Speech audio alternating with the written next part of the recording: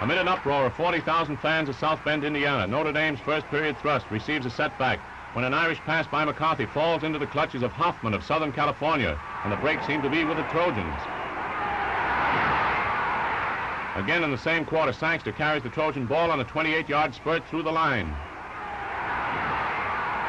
Going into the second period, Southern California's touchdown drive culminates in a forward pass. Lansdell to Hibbs, who steps into the end zone in a 6-point lead. Notre Dame, however, is not to be stayed. After tying the score in the third, it remains for Mario Tonelli to shake himself loose on a 70-yard dash with less than 2 minutes left to play. And when Tonelli smashes off right tackle for the final score, Notre Dame's season comes to a successful close.